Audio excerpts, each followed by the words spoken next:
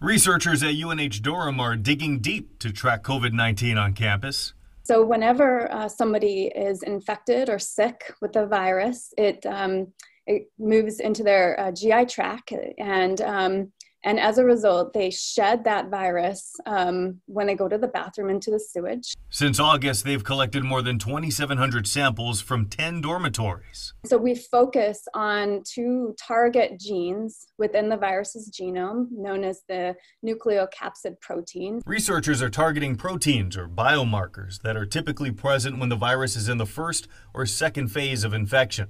The data allows them to not only track current infections, but establish a baseline for the length of time it takes the body to shed the virus. There's been some work by folks in the medical field that suggests that people that have been infected still shed this virus, sometimes for weeks after they test negative for it. The technology researchers are using allows them to detect low levels of the COVID-19 biomarkers inside a wastewater sample that can be heavily diluted. You have, soaps that come from dishes, you have laundry, you have other cleaning chemicals that you might use in your house. There's all kinds of food that goes down there. Mouser's pilot program could soon help other communities across the state apply the approach to their own wastewater samples.